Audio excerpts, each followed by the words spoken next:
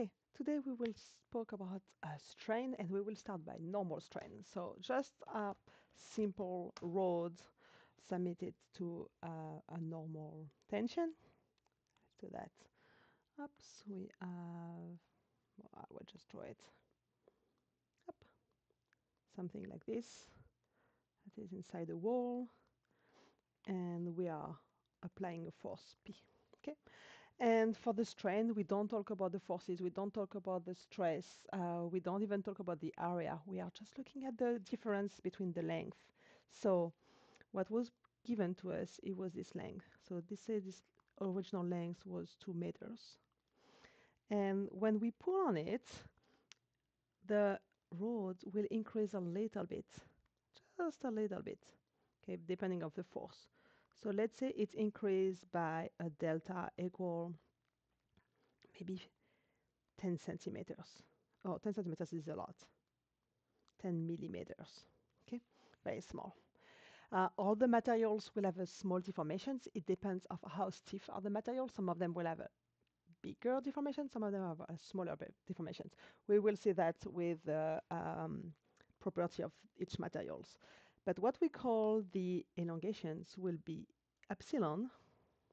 Oh my God, how did I get there? Epsilon equal the delta. So the increase in length divided by the original length.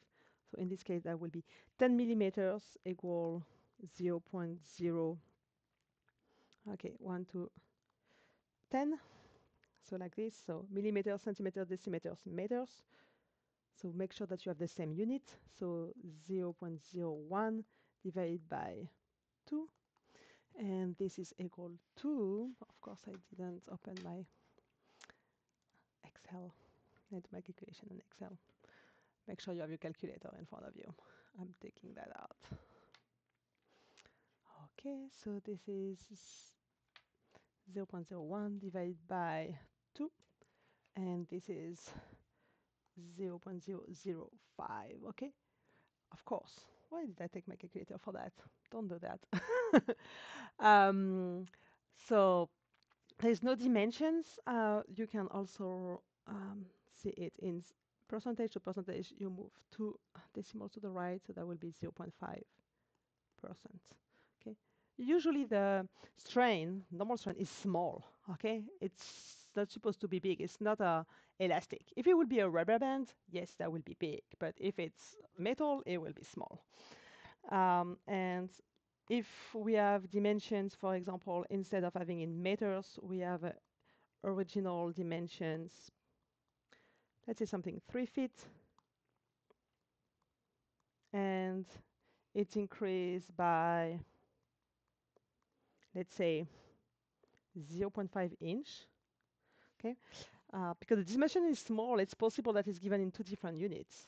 So what you need to do first, change your unit. So your E equal your delta divided by L, or L naught. Sometimes you can see L naught. The original length. So that will be 0.5 inch divided by 3 times 12 to get them in inches too. So we will have equal 0.5 divided by 36. So this is 0.0139. So epsilon equal 1.39%. Okay. Again, if it's very stiff, that will be small. We don't expect the structure or the materials or the parts to have a large strain if it's made with metal. So the only thing that you have to be careful on that one, your units. Make sure that you compare the same units, and that on the top it's the deformations, it's the little increase in length, and on the bottom of your fractions that will be your initial length before the force was applied. Hope that makes sense. Bye bye.